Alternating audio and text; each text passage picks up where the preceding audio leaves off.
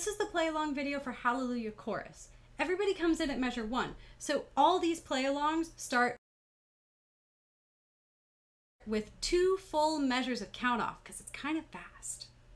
You'll see the word slower in your music 4 measures from the end, but traditionally these notes don't really have any tempo at all.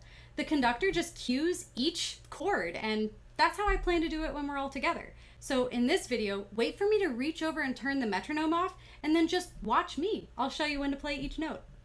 I've sometimes ignored the multi-measure rests in other play-along videos that I've made for other student groups, but usually those were like 8 or 10 measures, or the piece was really slow. It's just gonna be a long time of listening to the metronome click. But this piece is pretty fast, so the measures of rest go by quickly, and you're gonna need to practice counting them anyway.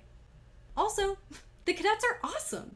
Some of you guys might try to go play your part along with a different part video, and it'd just be a huge mess if you have stuff to play during those measures that I just ignored and jumped over because they were rests. I think that pretty much covers it. If you need to slow this video down, pause and do that now. Then get your instrument in playing position, fingers and bows, ready to go.